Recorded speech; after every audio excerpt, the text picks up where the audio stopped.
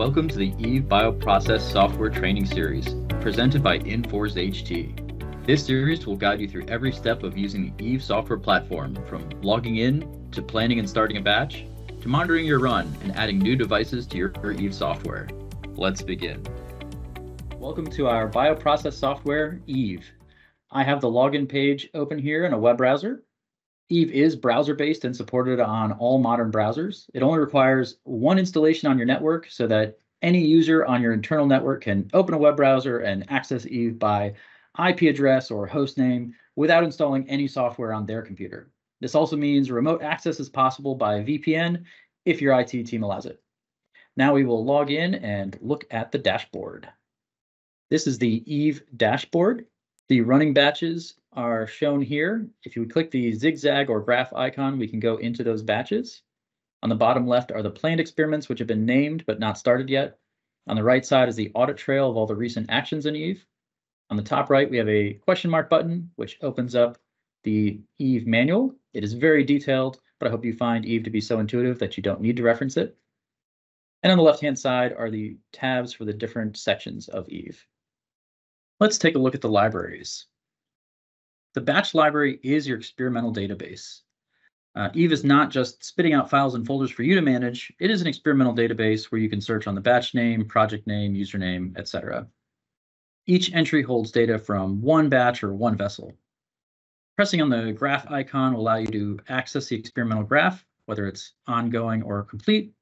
You can archive an experiment, or you can export it as an Eve file to share with someone else, or a CSV file to load into a Excel, or send it to the recipe database. You can also generate a report, which we'll show later. There are also libraries for your recipes, your organisms, your culture media, and your compounds. The compound library is the only one that's pre-filled out, and of course you can easily add more compounds. There are also libraries for your software sensors, any scripting methods, and your audit trail. Let's plan and run a batch. We have a single batch and multiple batch option. For the multi-batch, we can choose a name and a project and the number of vessels we are working with. Every vessel will have its own entry in the batch library, and the name and project will be the same for all the vessels.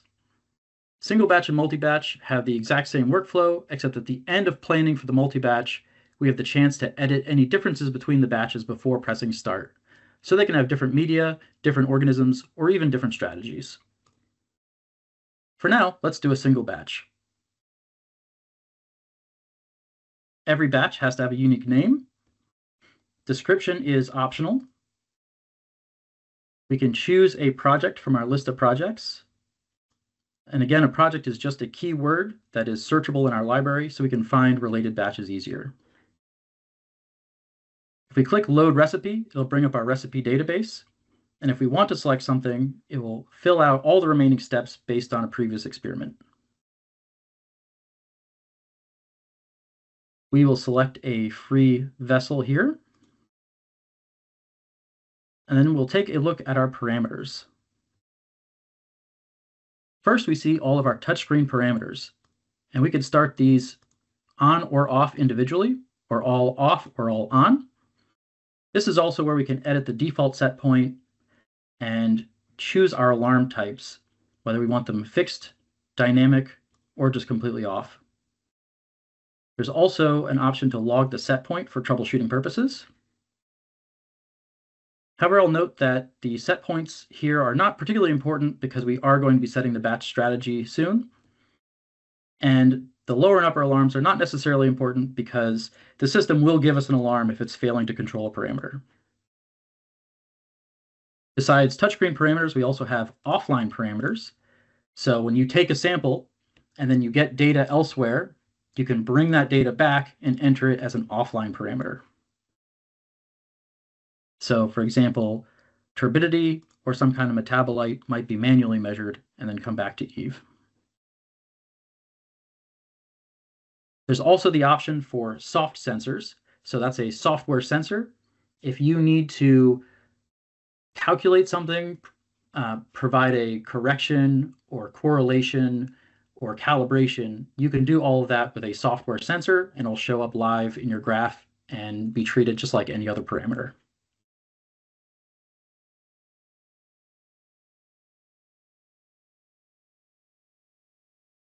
Next, we'll go to the organism page. This is optional. You could choose an organism from your library. If you know your inoculation volume and concentration, you can fill it out now, but it will also ask you when you are ready to inoculate. So there will be an inoculation button, and you can fill it out then. You could select your culture media. You can edit the amount of media, the pH, and if you've added some kind of compounds to it, you can even start typing and choose the compound from your list. From there, you can edit the concentration and amount. And if you've edited the compounds, if you've edited your culture media, you can even save it to the library and reuse this media again later.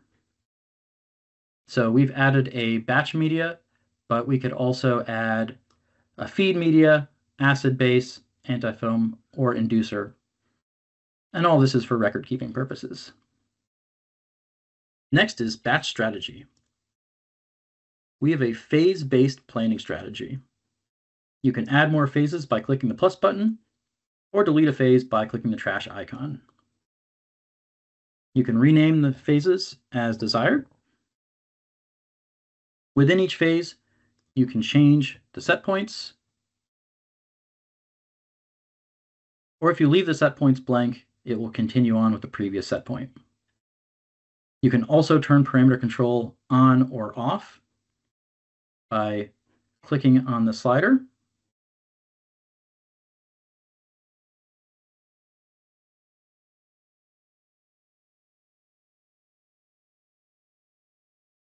The transition condition is contained within the orange diamond between each phases. By default, the first one is when you click the batch inoculation button.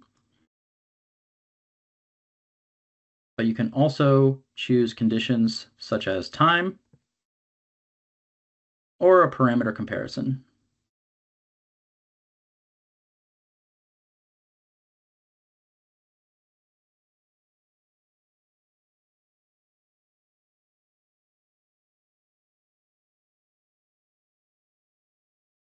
Next to every set point field are these ellipses. When you click on this, you bring up some pre-made functions, such as a ramp function or a step function. And you can choose these and edit them. So I'm choosing right now a ramp function, and I'll slowly ramp up the stir speed, starting in the batch phase and then going on into the growth phase. So you can have these functions continue through multiple phases. If that doesn't give you enough control, you can also choose this orange plus button over here to make a custom function. You can choose which phase this starts and ends in. You can have different custom functions in different phases. You'll just give it a name. Description is optional. And then in this field, you can type in your code in C#.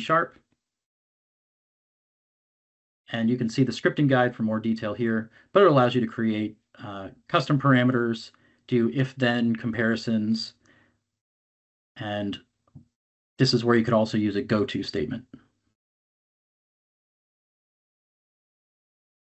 Once your batch strategy is ready, you will click the start button to begin. Let's take a look at a live graph. The batch time is listed on the top, along with the current phase and time in that phase. These graphs are highly customizable. You can choose which parameters are on which axes or hide them. You can click on the parameter name to change the marker, color, or line thickness. You can click on the numbers on the y-axis to change the min, max, or auto scale. You can highlight a section of the graph to zoom in or edit the x-axis. You can click on the parameters button to see the parameters from the touchscreen, turn them on or off, or edit the set points. Click on the batch strategy button to see the batch strategy and even make changes to it. You click on the Compare Batches button to put multiple batches onto the same graph. This helps with comparing batches that are running at the same time, or with comparing a new experiment to a previous experiment. You can inoculate your batch or view the inoculum information at any time. There is a logbook, so any notes that you typed are time-stamped and cannot be edited or changed later. There are offline samples, so you can click to take a new sample, record the volume that you took, and then you can come back later on and enter in those values, and then they will be shown on the graph and exported with the rest of the data. You can also see the batch information that you filled out in the beginning, and you can stop the batch.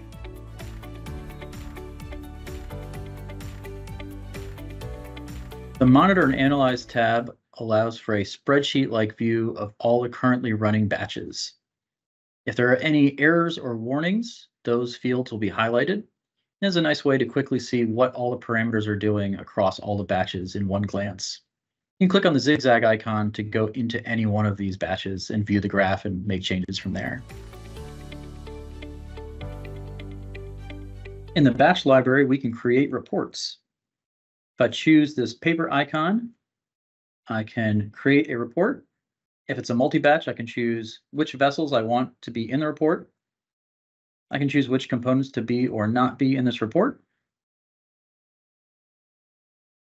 I can include or exclude parameters from the report. And I can even choose to have averaged or raw data points in the report. Once I click Preview, it will automatically create this report, including a cover page, table of contents, graphs, and whatever other components I selected for this report. Here we go, cover page, table of contents, batch overview, culture media, logbook, etc. And I can choose to save this as a PDF file or a few other formats. And saving that will bring it to my downloads folder. Equipment is added to Eve over the network. We have drivers for INFORS equipment, third-party bioreactors, and many OPC-based sensors. We can also create custom drivers. Once a driver is selected, enter in the IP address.